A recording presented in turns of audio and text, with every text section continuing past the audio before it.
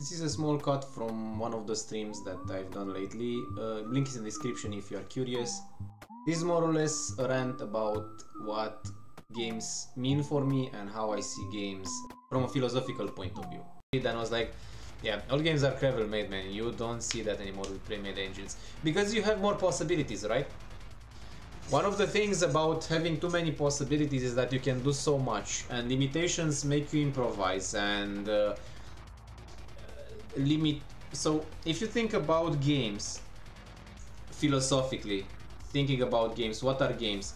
Games are simulation of the universe with a subset of all the possibilities that you can do. In the universe you can play whatever you want, right? We can do whatever we want in this universe. Of course we are limited by our physical body and maybe our intellect, but after all, like, think about the amazing stuff that people did without technology. The pyramids, all the 7 wonders of the world, actually. The civilization, you know, like we rose and fall, and we have all these fascinating things that we can do in the universe. Games, on the other hand, they're like a reduction of the possibilities of the universe to just a subset of the possible things that you can do. It's all a game. It's all just a game, right? But if you think about games, I don't know, like think about chess.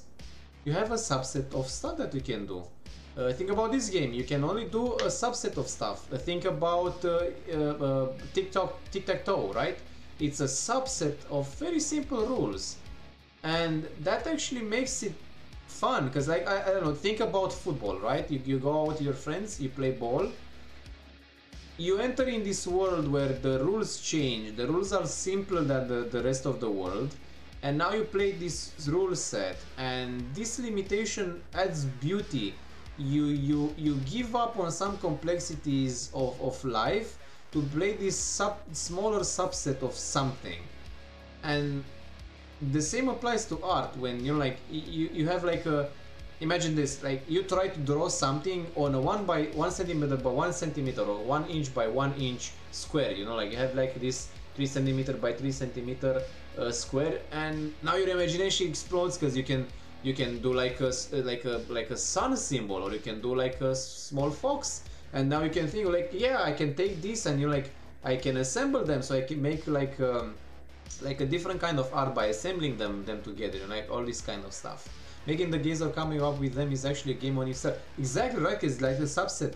But what I'm trying to say is that reducing the stuff that you're available to work with creates interesting patterns. Because, like, think about the game that I'm working on, or think about the game that you are working on. We are reducing rules. Like, I'm reducing rules in here. I'm implying some limitations to then explore some game mechanics in those limitations that I intended, right?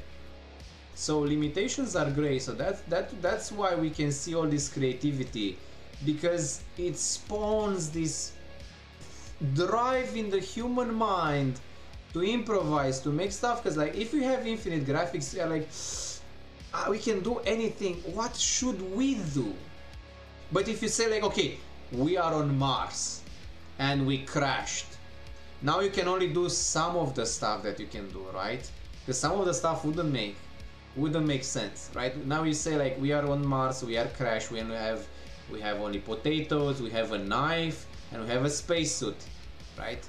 And now you have a survival game, right? What you can do, like, you need to find resource, you know, like, all this stuff happens because we've reduced the rule set that we play with. Exactly as you're saying, making the games or coming up with them is actually a game on it itself, because you reduce the rule set. You say, like, I will only work with this stuff, right?